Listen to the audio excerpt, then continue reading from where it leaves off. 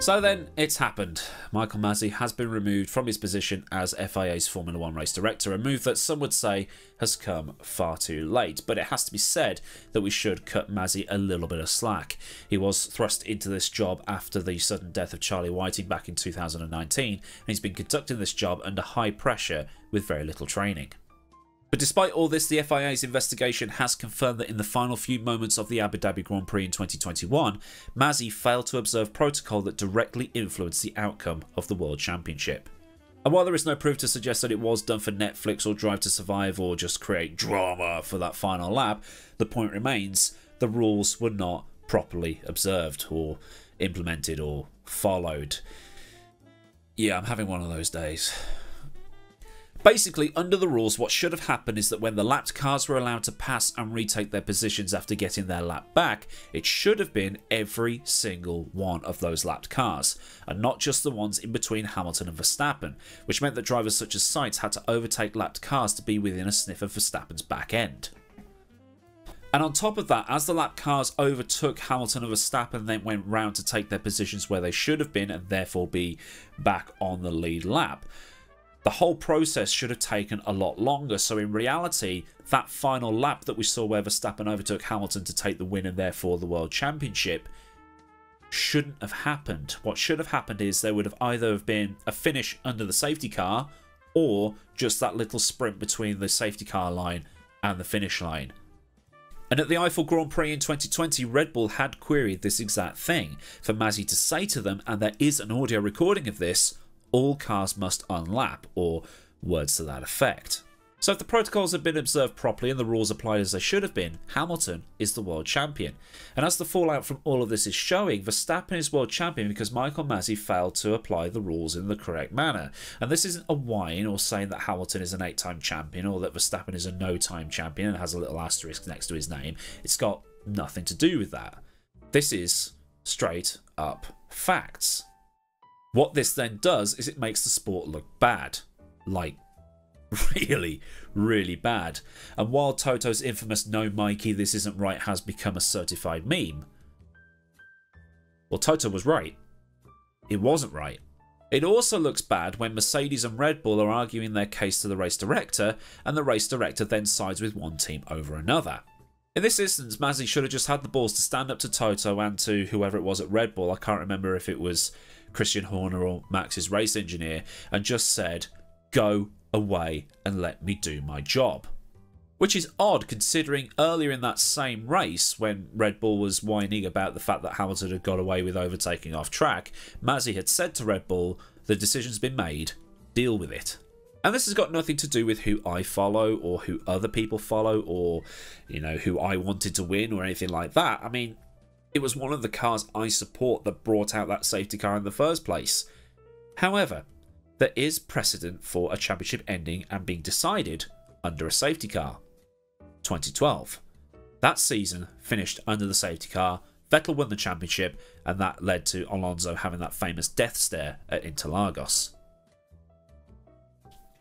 Let it also be known that this has got nothing to do with Hamilton being a sore loser, or Toto being a sore loser, or Mercedes not being able to handle it, because I want you to imagine something here. Imagine if it had been the other way around. You can guarantee that the Orange Army would be screaming their heads off over it was rigged because they needed Hamilton to beat Schumacher's record. It was rigged because Hamilton's British. Hamilton has the best amount of luck and things like that. And, you know, Silverstone would still be trending on Twitter even now.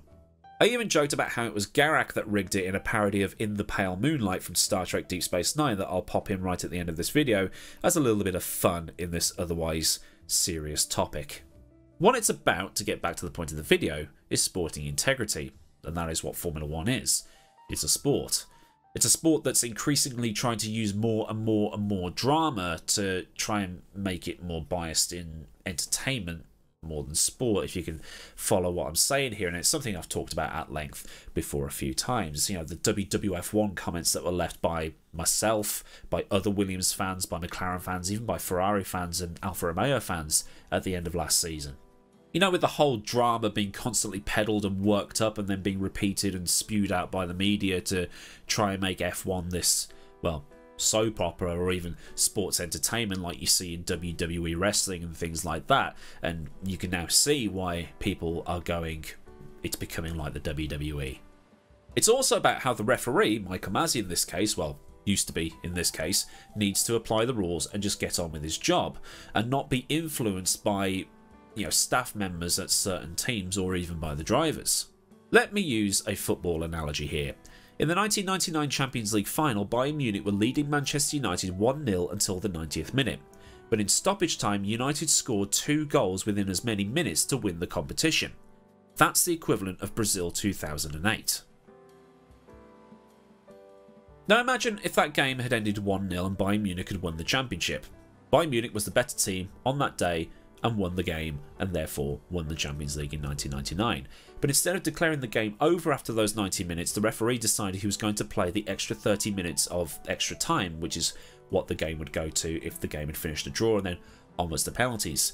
But instead of playing the extra time normally with Bayern Munich with that 1 goal advantage, the referee had given Manchester United a goal, and on top of this, he'd said that the extra time period was going to be golden goal.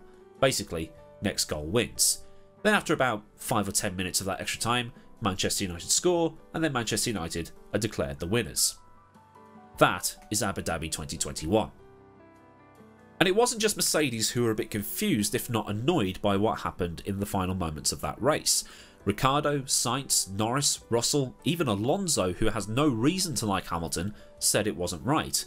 And by removing Masi, it's almost a silent admission by the FIA that the whole thing influenced the outcome of the championship. Now, I'm not saying it was outright rigged in Verstappen's favour or made so it looked good on television, but the whole thing was still influenced to the point where it looked rigged for TV, if you can understand my thinking here. And the "it's called motor racing" remark also isn't a good look.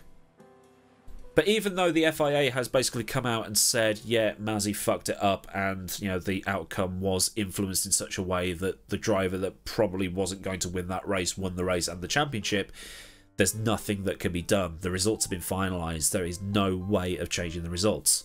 Verstappen is champion, even though the way he won it wasn't exactly above board. But it wasn't his fault. It was Masi's fault. Be angry at Masi, not at Max.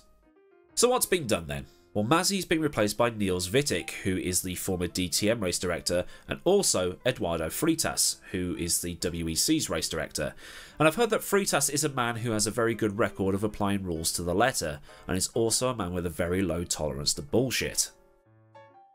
But what's odd here is that they're going to be alternating the job, or at least doing it on a rotational basis, whether that's 1 on 1 off or 2 on 2 off or whatever, they haven't actually confirmed. But to help them in their new role as the race directors, the FIA is going to bring in another panel of adjudicators who are basically going to act a bit like VAR in football. So they're going to use all the latest technology to analyse things and stuff like that. And they're also banning direct communication between the pit wall and the steward's office, or at least the race director's office.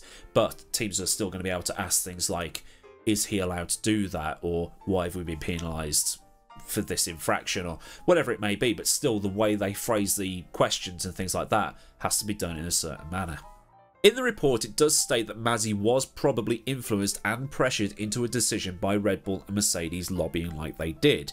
And in that split second he had to make a decision, he favoured Red Bull. And by favoured, I don't mean he liked Red Bull more and he liked Verstappen more, so he rigged it in favour of Red Bull and Verstappen. But it was the decision he made in that split second that he had to make the decision that favoured Red Bull, if you can see where I'm coming from. And that might have been the weakness of him. The best referees in other sports are the ones who do their job, apply the rules to the letter, and stand up to the players when they try to lobby for a decision in their favour. The sort of referees I'm talking about here are guys like the football referee, the Italian football referee and lead baddie from Mars Attacks, Pierluigi Collina, and also rugby's Nigel Owens from Wales. They had the respect of the players on the pitch. They had the respect of the players' managers and also the staff within the teams that these players play for. And they also have the respect of the fans. They also did their jobs as prescribed by the rulebook. And in addition to this, if a group of players tried to lobby for a decision in their favour, like a free kick or a penalty or whatever it may be, Collina and Owens had the balls to stand there and say, "Go away." And if what's been said about Fritas is true, then Fritas is probably a great replacement for Masi. Probably should have been the guy they called up in the first place. And they've changed the safety car procedures as well, but a final confirmation on what those procedures will be released just prior to the first race of the season, while the new teams, and by new teams I mean like that VAR system and also the new race directors, they'll be in place for testing in Barcelona. But you know, I can't say I'm surprised this has happened. The fallout and noise after that final race in Abu Dhabi was probably too much for the FIA to ignore.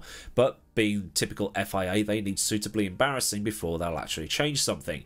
Things like the 1973 Dutch Grand Prix, the 1994 San Marino Grand Prix, and now, obviously, the 2021 Abu Dhabi Grand Prix.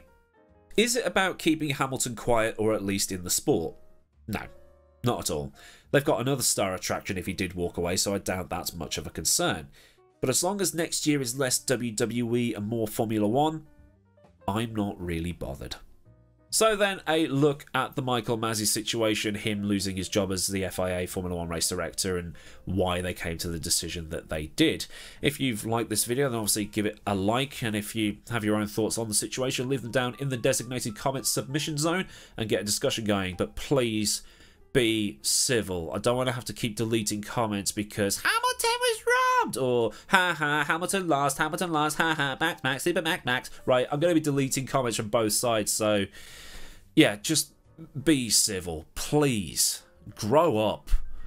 Massive thanks, as ever, go out to the good folk of Patreon for their continued support, and if you want to join them in supporting me at a more personal level, you can do so by following the link in the description, where there'll also be links to Discord and also to my socials. So until next time, I've been Millward. Have a great day wherever you live in the world. I'll see you all again soon for another video. So until then, goodbye.